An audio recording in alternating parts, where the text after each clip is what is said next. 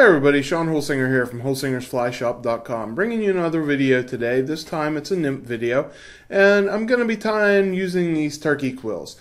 These turkey quills make nice flies. It's often overlooked. I often forget about them, but they're really great for small nymphs like we've been fishing here. It's summertime, and as you get out of early trout season and into the warmer water, the flies get smaller, and so does what the fish's diet. So we go smaller, and these turkey quills is a great way to get there. And one of the popular patterns would be Kevin Compton's cinnamon toast pattern. You can look at my old video if you want to see that one. This is just a generic turkey quill nymph, and I'm just mixing up colors here. So let's get into tying it here, but before I do that, I'm going to show you a couple different color variations that I tie it in and use it. And I'll give you the colors that I use with the pictures so you know what to look for.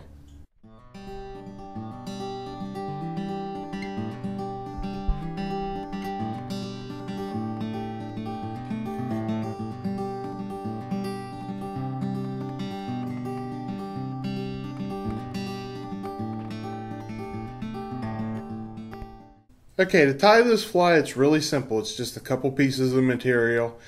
It's a hook, a bead, a tail, and the body material, and a little color for dubbing. So let's get into tying it here. What we're going to start out with is a Tretta upside downy in a size 16, tied in a size 16 and 18.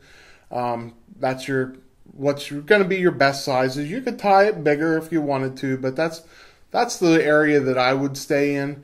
And for a bead, I'm using a 2.4 millimeter bead to match it. The thread on this one, the one I'm going to tie here is the light olive color. And the thread I'm using is fluorescent chartreuse. And it is 140 denier ultra thread. And I'm just going to start it on here behind the bead.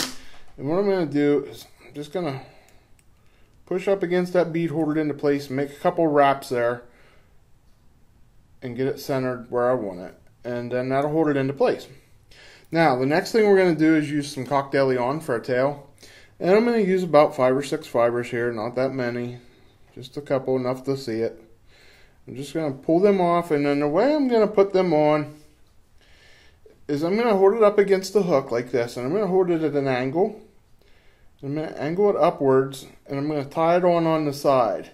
And then as I tighten it down, it'll wrap right up on top like that, and it'll be right down the center of the top of the hook.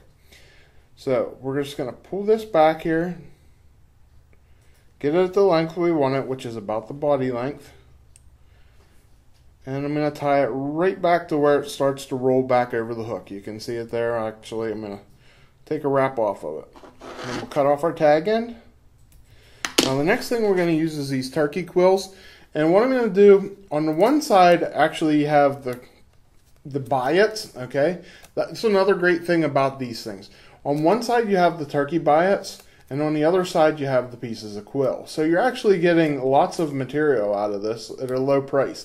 I'll use these for my tails on my stoneflies and different things like that, and then I'll use these for the quill body. So we're going to peel off, and we're going to take like one of these off, one per fly. And actually I'm going to use 2.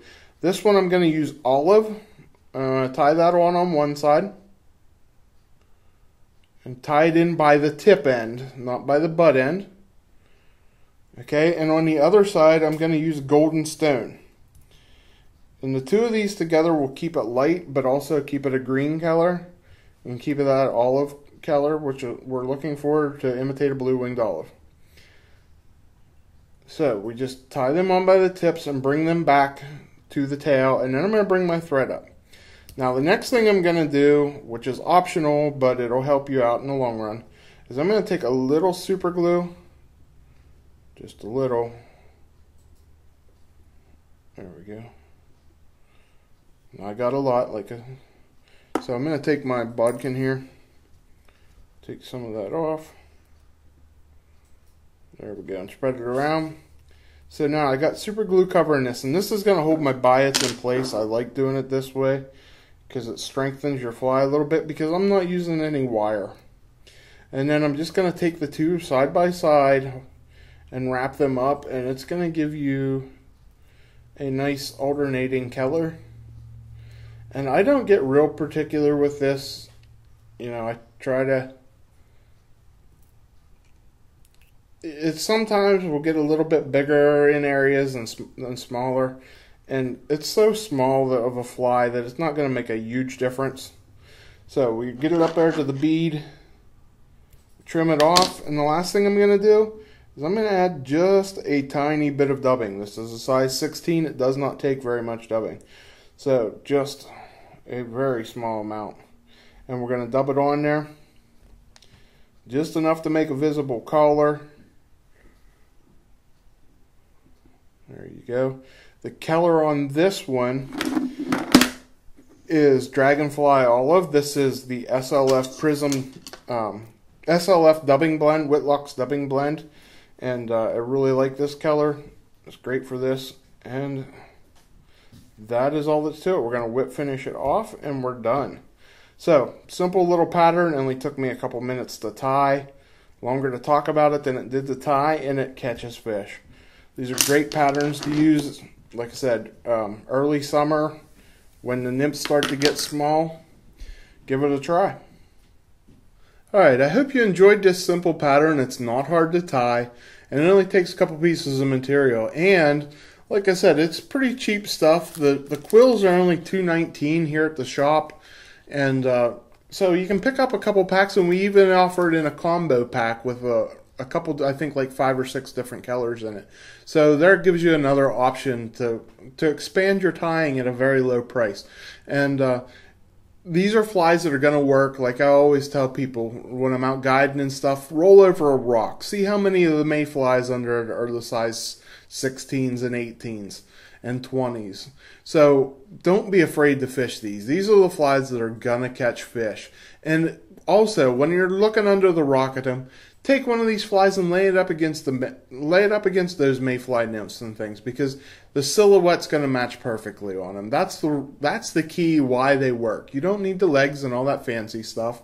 You just need that silhouette, and the color helps a lot. So just a couple simple tips here today that help you tie a nice fly, and I hope you enjoy watching. If you do, please hit the subscribe button here on the video, and also, you know, stay on my channel here. At the end, I'm going to have a couple options for you. You can watch one of my other videos, subscribe to my channel, or you can go to the shop if you want to buy the materials you see here on the video. So, as always, guys, thanks for watching, and please look us up on our other social media platforms like Instagram and Facebook. Until next time, I'm Sean Holsinger.